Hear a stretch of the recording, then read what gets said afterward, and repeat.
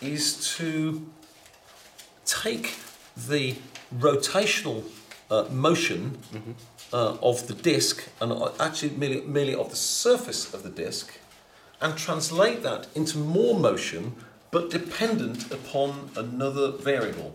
So when you're looking at a differential, you will have a figure of dy by dx, which is a differential equation. The change in y is dx is dependent on, it's looking at the differences of x. So y depends on some other variable. So the input to this is what's called the determinant in maths? Yes. And the output is the actual result of the calculation. But it's continuously doing it because the machine is constantly running. And it's dependent upon that position in there. So at the very centre of the circle, we have a displacement of 0. And Ian, is it in the positive now? It's in the positive, yes, Let me just get this right, because depending on which way the table rotates. So from the centre to this half of the disc, you're dealing with positive integration. And when you're going from the centre of the disc to here, it's negative.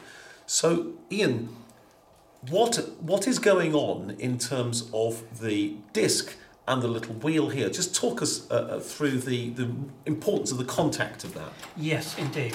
So when the integrating disc is zeroed, the wheel is actually in the centre of the disc. And if I turn the disc slightly, you can see that the wheel is absolutely stationary. So I'm just going to bring my finger in. So you mean that wheel? That one there. And that one there. That one there, the screwdriver, is absolutely stationary. It's like there's no night and day on the North Pole. Yeah. Now, as I displace this to be more and more positive, you will see that the wheel is starting to slightly move. move. Yeah, ever so slightly. And then the further I get away from the centre, this wheel will go around faster and faster and faster. Now, because this is glass, and the wheel is being driven from the glass, it's very, very susceptible to slipping.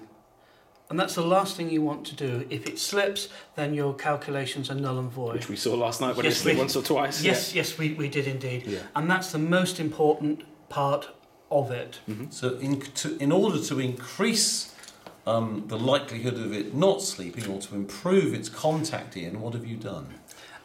What I've done first of all is to put some weights on the shaft. So the bar is slightly flexible, yeah. And you've done what?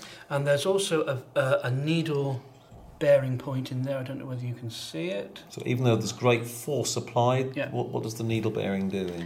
It just reduces the friction to something as small as possible. Yeah, you got that, Tom. Yep. But even so, the output will have to drive a pen and any other devices, but there's still not enough torque transferred from here to the wheel to drive anything, and it will just slip. Which is why there was a problem, even though the machine was conceived of many years before it was made, it couldn't work because no one could figure that problem out. Yeah. So we've got like a large steam engine, or a modest steam engine, quite a small steam engine here, and it's been asked to pull a whole load of carriages. Yes. And you know, the larger the parts of the machine that are added and added and added, the more work that this poor little wheel is going to have to do. Yeah. So we need to have some kind of buffer, and if any of the electronics people are out there, they'll know what an electronic buffer is. It's a reasonably basic amplifier, but it doesn't have any gain. It merely beefs up the signal that it's got. So Ian's already warned us that the actual amount of torque available from this isn't great. So what are we going to do about that, Ian? Well, you have to increase the torque. Yeah. How's that done? You have this little device here, which is a torque amplifier. It consists of two halves. The input shaft comes in and terminates on this arm. So if you can see, if I'm moving the arm left, and you can then see the little wheel moving. So there's a direct connection to that. And why have you got two halves? Two halves, because this is the output stage, and it's not connected to the input, directly through here. So there's no actual connection at all between that one and that one? No, as you can see, I'm moving the output and the input is not moving. The only connection there is from the input arm to the output arm are cords. And the cords are wrapped around from the input arm a couple of times to the output arm, and in the opposite direction, the input arm to the output arm. So the whole thing is balanced. And one can deal with positive numbers, and the other half will deal with the negative numbers. That is the positive rotation or the negative rotation. Yeah. So it is a bidirectional. And how fast do these things turn? At about 100 revs per minute. So what does that cause any limiting factors? Is there any positive or negatives about that? Yes, basically the rotation has to be faster. The rotation of these drums has to be faster than the shaft. Any likely input speed? Yes, it's got to be up to or greater than or equal to the very fastest you'll ever need. What I wanted to add is that these drums are free to move on the input shaft and the output shaft. I can demonstrate it going if the computer... Yeah, let's do that. Anything that's demonstrable. Actually plug it in, because it's really difficult to actually explain how the thing actually works until you actually see it. I don't know where the... I'll just put this down. I'll put one camera down. I'll keep one up so we can... I'll plug this in for you.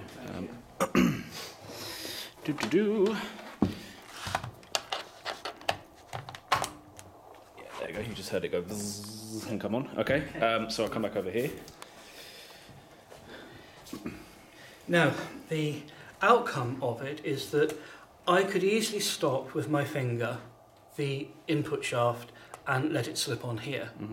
The net result is the output. I would have to get a really good pair of pliers. A really good pair of pliers to slow it down. So, by what factor is the torque increased through the torque amplifier? You reckoned about 100 to 1, didn't you? 100 to 1. 100 to 1.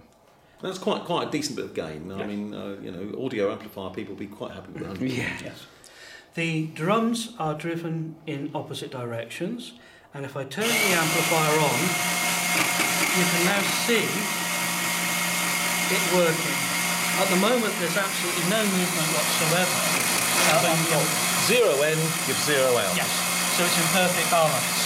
So I've just got to disturb the balance, and you can now see the input's turning, the output's turning in exact synchronism. Yeah. Now, if you now look, I will now try and stop the input shaft. You can see it skids. Just look at his fingers there, Tom. Yeah. The little wheel is skidding on the plate. Sorry, Because he's holding it with his fingers. Yeah. I'm not putting much pressure on the torque. And now if he grips this, that's not skidding at all, and he's hurting his fingers. You can see it's hurting my fingers, and I cannot stop it. Yeah. And the wheel is not slipping. And that was the crucial part of the machine. Yeah. It is. It was what made the machine be able to work after a number of people tried to make it work for a number of years. So you'll notice that the string is wrapped on this side anti-clockwise there, and it's wrapped clockwise there. Each of these boilers, boiler ends, they're Meccano parts, are rotating in the correct direction, so that when the input turns a little bit, it tightens this string onto that drum and pulls it. But as soon as the drum turns, it's naturally going to untighten it. Yeah. So there's a very, very tight feedback loop.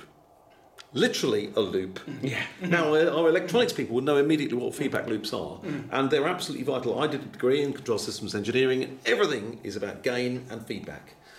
And the fact that we've got a physical piece of string that is offering very, very immediate and precise feedback is something that the audio people and the video people as well actually are really quite jealous of. To get a circuit to work so smoothly, so easily, with a very high level of gain, is something they have to design circuits to get this level of precision. Yeah. It's completely innate in the way this Meccano model works.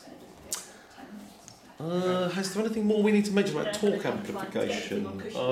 It works positively and negatively. Just to recap, there's a significant, large amount of torque here available if you need it, compared with the very weak signal at the beginning.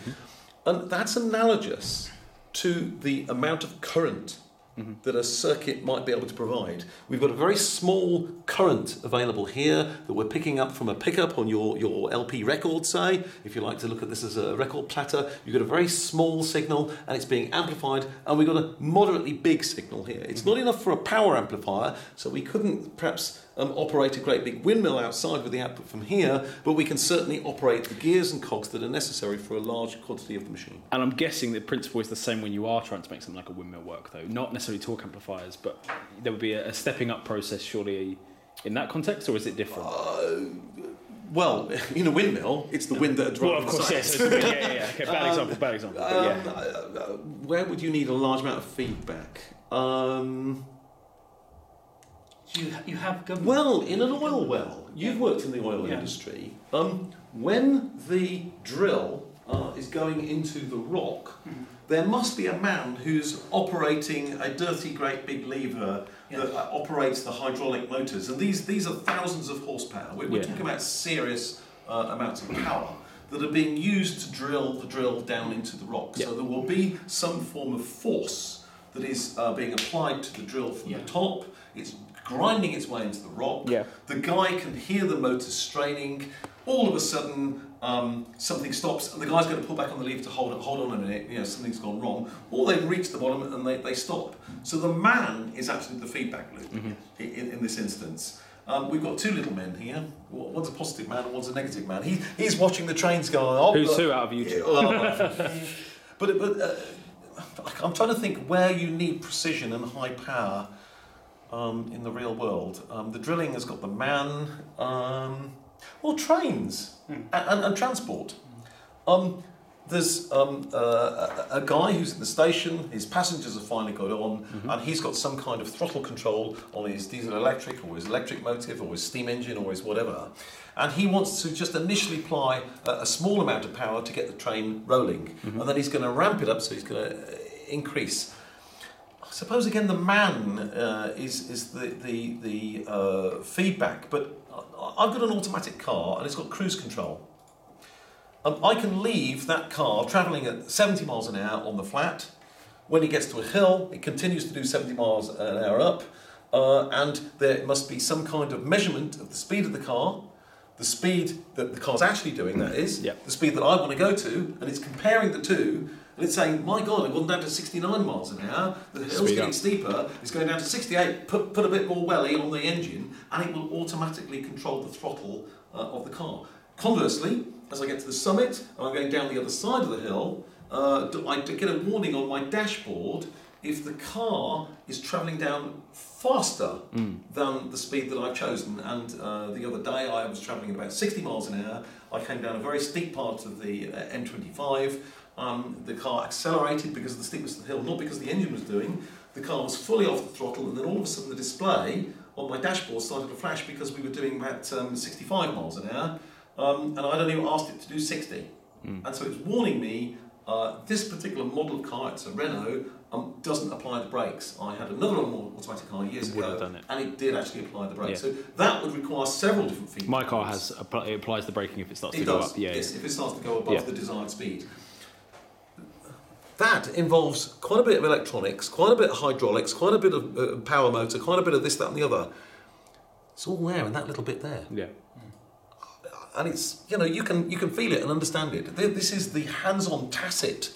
good word. Very good word you've chosen. That is innate in certain aspects of what this model does. Again, tacit. You can see that this wheel is gripping, and you can actually understand why it's doing its job correctly, because you can see the physical movement. If you've got a computer program that's going wrong, I'd have to know. I'm a developer, and you have to use some significant tools when you cannot find out why on earth your program is going wrong all the time. Here, you can actually physically see it. So once we've got the output from this, we now need to decide what we're going to do with it, and that's actually arbitrary, because we've got a signal coming back from the first. So the signal's come through the torque amplifiers there, and this is our output signal. And now we need to choose what we want to do with it. We can either choose it to go on and do some more processing with that output signal, on either this table or subsequent tables. Yeah. Or, in this instance, all we're asking it to do is to calculate the area under the graph. That is the distance travelled. So Ian's going to show us where that signal then travels to after it comes out.